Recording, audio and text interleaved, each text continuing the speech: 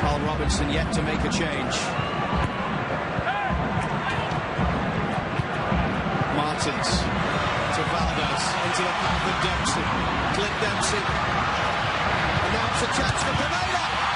And the Sounders double their lead with 20 minutes left to play.